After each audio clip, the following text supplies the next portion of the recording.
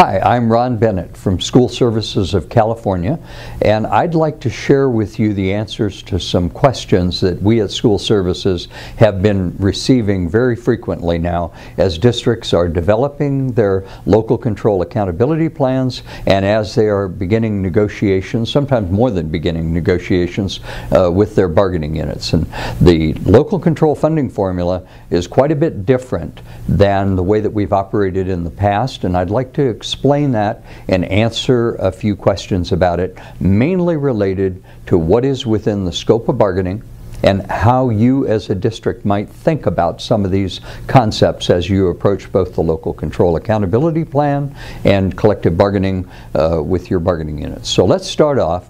The first question: is the local control accountability plan within the scope of bargaining? And the answer is plainly no. The plan itself is not a negotiable document.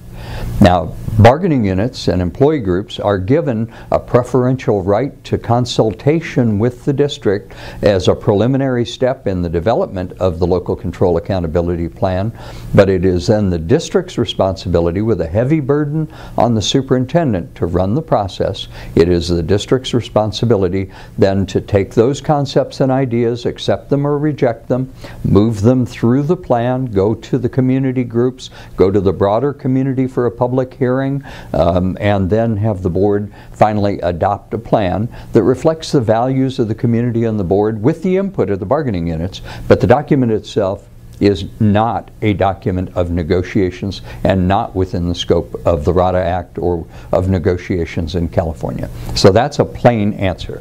The second question: the increase in the base grant each year.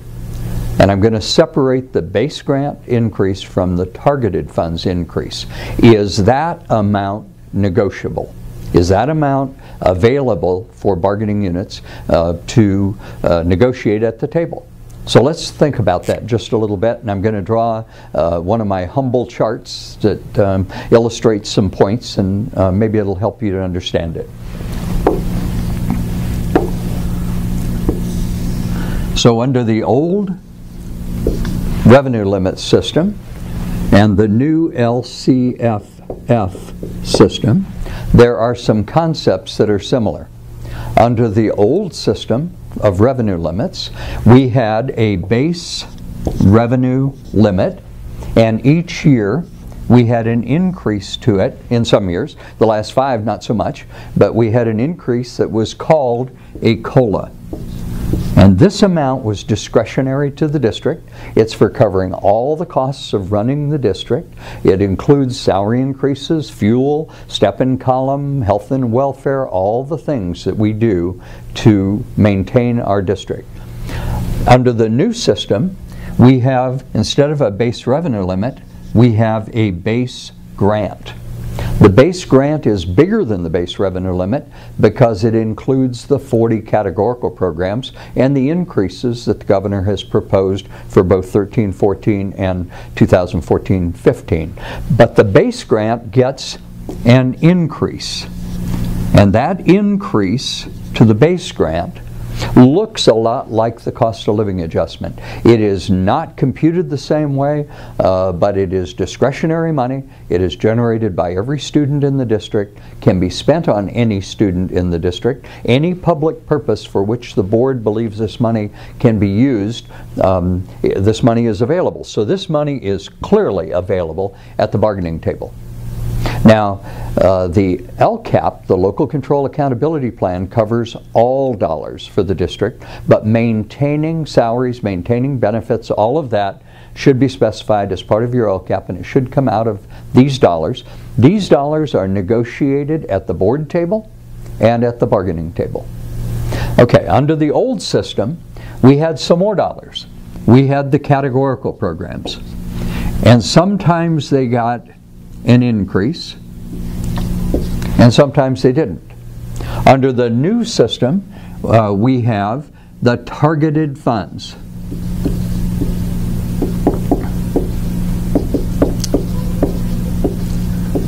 These targeted funds are getting an increase in most districts. These targeted funds are what we call the supplemental and concentration grants. The rules are very clear about these targeted funds are different from these categorical funds in that the categorical funds specified which students the money was to be spent on and what services were to be provided. The targeted funds still specify which students the money is supposed to be spent on, but the district has a very broad range of services that they might choose to provide, and they're defined by the LCAP. So the LCAP, the Local Control Accountability Plan, is the vehicle for distributing these dollars. So, is this money in this increase directly available at the negotiating table? Yes. Next question. Is this money directly available, the money from the increase in the targeted funds, at the negotiating table? And we believe the answer to that is clearly no. Does that mean this money cannot be spent on employee compensation? No.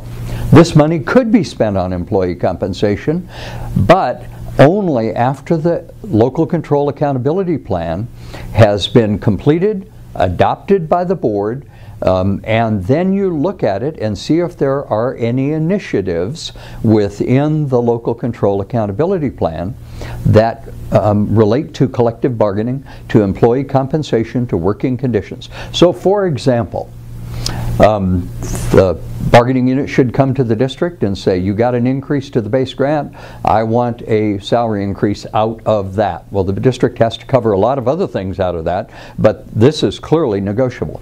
Now the bargaining unit says, we want some of this. So what we advise is that you have a good collaboration at the front of the LCAP development.